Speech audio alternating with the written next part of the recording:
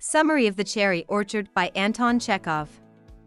On a cold May morning, the aristocratic Madame Ranovsky, her daughter Anya, and their servants Yasha and Charlotte travel from Paris to the Russian countryside to their family's ancestral farm. A group of friends, family members, and neighbors, including Ranovsky's brother Gaev, her oldest daughter Barbara, and her neighbors Lopakin and Pishchik, are eagerly awaiting their arrival. Ranovsky is happy to be back home after living abroad for 5 years, but she gets the bad news that if she doesn't find a way to pay off the interest on the estate by the end of August, the property and the large cherry orchard that takes up most of it will be sold to the highest buyer. Lopakin tells Ranovsky to cut down the cherry orchard, split the land into parcels, and rent them out acre by acre to villa residents, or people who want to move up in life. Ranovsky won't listen to this idea. Instead, she gives Pishchik money she doesn't have and thinks back to her painful departure 5 years ago, which was caused by the death of her youngest child, Grisha, who drowned when he was only 7. As the house comes back to life, the servants Dunyasha and Afikadov deal with an awkward romance. The old butler Furs, who has taken to mumbling to himself, is happy to see his mistress again. Gaev thinks of ways to get money through borrowing in back channels. Barbara wonders if Lopakin, who has been rumored to be thinking about asking her to marry him for months, will ever ask her hand in marriage, and the shabby scholar. In the second act, the workers of the family spend the day in the fields behind the house. Even though the weather is nice and everyone seems to be having a good time, Charlotte, Yasha, Dunyasha, and Afikadov all have their own pain and misery that they can only talk about with each other, and even then, their need to connect and get rid of their private demons seem to be ignored. Dunyasha avoids the suicidal Afikadov and falls in love with the cruel and troubled Yasha instead. Charlotte, the stateless child of circus artists, is sad that she is all alone in the world. After a fancy and expensive lunch in town, Ranovsky, Gaev, and Lopakin go back to the farm and spend some time in the fields. Lopakin tells Ranovsky that there are rumors of possible buyers, and he wants her to think again about his plan to cut down the cherry tree, but she won't listen to his vulgar idea. Trofimov, Anya, and Barbara join the group in the field. Trofimov gives a speech about the intellectual and social problems in modern Russia, such as the lazy, snobbish intelligentsia and the lack of honest and decent hard-working people. When a bum comes up to Ranovsky and asks for money, she gives him a valuable gold coin because she doesn't have any smaller bills. Barbara is angry that her mother is giving money to bums when there isn't enough food at home, so she goes home in a huff. The only ones who don't follow her are Anya and Trofimov. Anya tells Trofimov that she used to love the cherry orchard very much, but now she doesn't feel anything when she looks at it. Trofimov thinks this is because Anya has seen how hard it was for generations of unpaid workers to take care of the orchards and is sympathetic to their plight. He tells Anya that she should throw her house keys down the well, and she agrees with excitement. Trofimov says that even though he has had trouble in his life, happiness is coming soon. Barbara tells Anya to come to the house, but she runs away with Trofimov to the river instead. In the third act, it is August, and Ranovsky has planned a fancy dinner party with lots of dancing and a Jewish band of musicians. She planned the party to take her mind off her worries. The auction for the cherry orchard is taking place in a town far away, and Gaev and Lopakin have not yet told her if the property was saved or sold.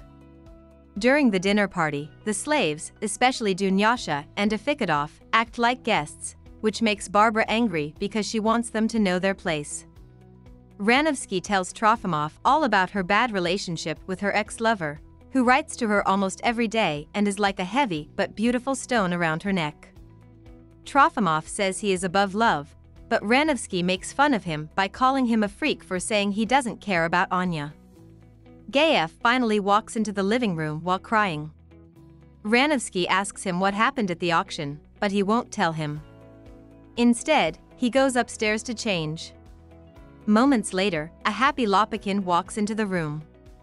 When Ranovsky asks him if the cherry orchard was sold, he says that it was, and when she asks who bought it, he says that he was the top bidder. Lopakin brags about how far he has come in the world, even though he is the son of poor peasants. He is excited to build a new life for the middle class on the land where the orchard is now. Anya kneels down in front of Ranovsky and comforts her, telling her that they will soon start a new orchard somewhere even more beautiful. In the fourth and last act, the house is empty and packed up. In the corner of the nursery is a big pile of bags. Ranovsky and her family are getting ready to leave quickly and with tears in their eyes. They are leaving on a train in less than an hour. Lopukhin tries to serve champagne to celebrate his ownership of the farm as everyone rushes around and packs at the last minute. Yasha says that Furs has gotten sick and has been taken to the hospital to be treated. As Ranovsky, Gaev, Anya, and Barbara say goodbye to their home, the sound of axes cutting down cherry trees can be heard in the background. Anya asks Lopukhin to at least wait until they leave before he and his men start taking apart their family's pride and joy. When Ranovsky and Lopukhin are alone, Ranovsky begs him to finally ask Barbara out, and Lopukhin agrees. Ranovsky calls Barbara into the room and then goes, leaving the two of them alone. They talk awkwardly about the weather until one of Lopukhin's workers calls him outside. He doesn't propose to Barbara, and she breaks down in tears near her bags. Ranovsky helps Barbara calm down and says with a smile that it's time for the whole family to go on a new adventure. Anya and Trofimov are sad to leave the old house, but Ranovsky and Gaev stay inside for a moment longer to say goodbye to their youth and happiness before locking up and leaving. After everyone has left, Furs comes out of the next room looking sick. He was left behind and forgotten. He sits on the couch and thinks about how his life has been a waste. He lies down and looks like he is going to die as the sounds of the tools cutting down the cherry trees near him start up again. About the author. Anton Chekhov was born in 1860 in a port town in the south of Russia. As a child, he lived with an abusive father who put the family in debt and was a powerful figure whose cruelty inspired many of Chekhov's plays and short stories. Chekhov moved to Moscow in 1879 to go to medical school. He had a big family that was having trouble making ends meet, so he wrote and published satirical short stories and sketches to make money. Chekhov made more money as a writer than as a doctor, even though for most of his life he thought of himself first as a doctor. In the middle of the 1880s, Chekhov was sick, but he didn't tell many people that he had tuberculosis. When he went to the Ukraine to get better in the late 1880s, he was asked to write a play, and his writing career took off. Chekhov had a lot of success for a long time. As his health got worse in the late 1890s, Chekhov bought a country house in Yalta, where he wrote some of his most famous works, such as Three Sisters, The Cherry Orchard, and the short story The Lady with the Dog.